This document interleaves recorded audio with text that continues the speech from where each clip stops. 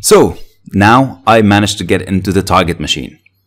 And the first thing I did is I ran the ifconfig command to verify the IP address that I am indeed on my target machine.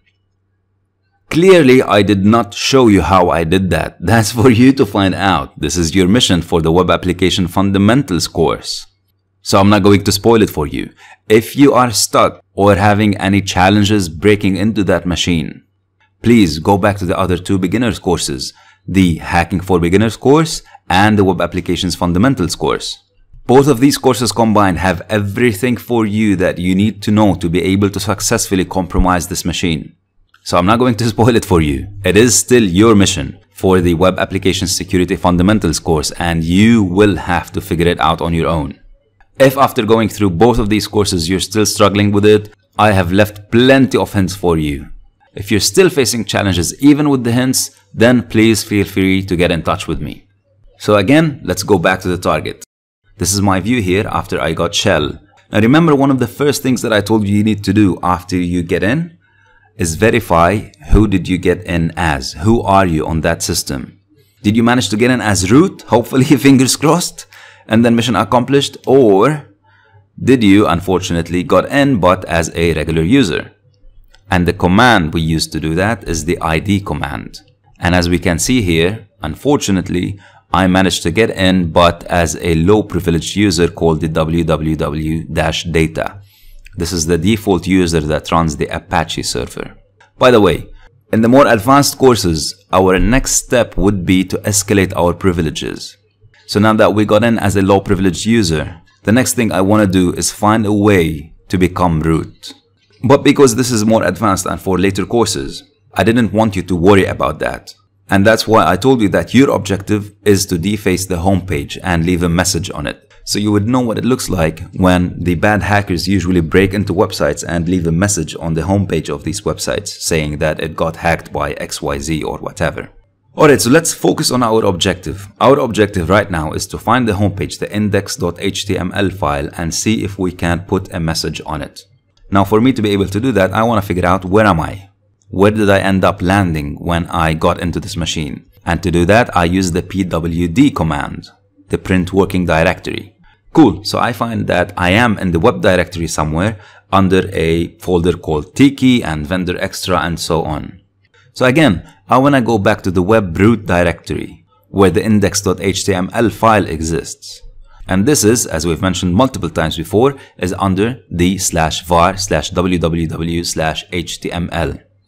Now that I'm there, I want to use the ls-al command to see all the files and to see my permissions on these files.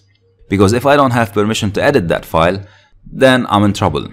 Luckily, I can see that the web administrator has done a mistake and has left the permissions as read-write for everybody, allowing me, as the hacker, to change the file. To do that, I'm going to use an easier approach than Nano. Because I just want to leave one word or one sentence on that page, I don't have to do the Nano and then edit it and save it and so on. I'm just going to use the echo command that we saw previously. The echo command, if you remember, takes whatever input I give it and then echoes it back into the screen. Unless I do output redirection. So instead of echoing it back to me on the screen, I'm telling Echo to please echo the success word and redirect that into the index.html page. Now let me check if that worked. I go back to the home page and I refresh and boom, here we go. I managed to leave my mark on the home page of the target website. I type exit and I go back to my Meterpreter shell. So yes, I did use Metasploit to hack into the target machine, and we've seen Metasploit in the Hacking for Beginners course. So to recap, I managed to create a target from scratch. I've downloaded packages, I uncompressed packages, I set up directories, I set up permissions, I did the whole configuration and setup, and then I showed you how after you successfully break into it, you manage to achieve your objective by finding and editing the index.html page. All of that we managed to do using native Linux commands. obviously with the exception of Metasploit that comes by default installed on Kali. So we did all that without really needing any expert knowledge or any super advanced fancy commands. All of that we managed to do using some native commands that are found on any Linux system.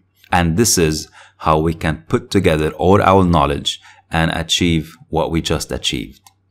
If you've been following along practically with these videos and recreating all that, then good on you. Well done. This is the best way to learn, by doing and applying this knowledge yourself. Now you're going to take that knowledge and finish the mission of this course. So once you're ready, move on to the next video and find out what your mission for this course is. Good luck.